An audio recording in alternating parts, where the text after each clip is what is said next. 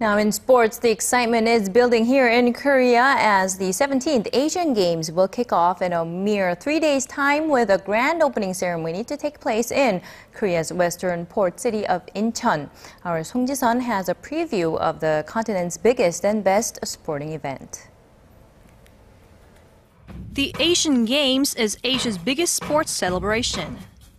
This year's 16-day event, being held in the South Korean port city of Incheon, will showcase the talents of some 10,000 athletes.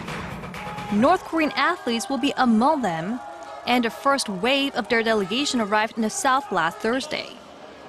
But North Korean cheerleaders will not be making the trip. They were on hand for the Asian Games in Busan back in 2002, but are skipping this year's event after failing to reach an agreement with the South over their accommodations and expenses. Looking ahead to the competition, South Korea is aiming for a top-2 finish in the overall medal count for the 5th consecutive event, with its eye on winning at least 90 golds. China has been a fixture atop the medal count dating all the way back to the 1982 Games.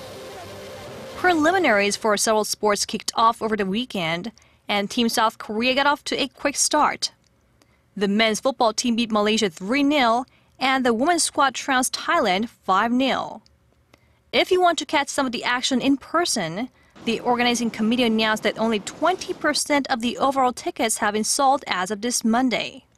Seats are also still available for Friday's opening ceremony, which starts at 6 p.m. For more information, visit incheon2014ag.com. 송지선, 아리랑 뉴스.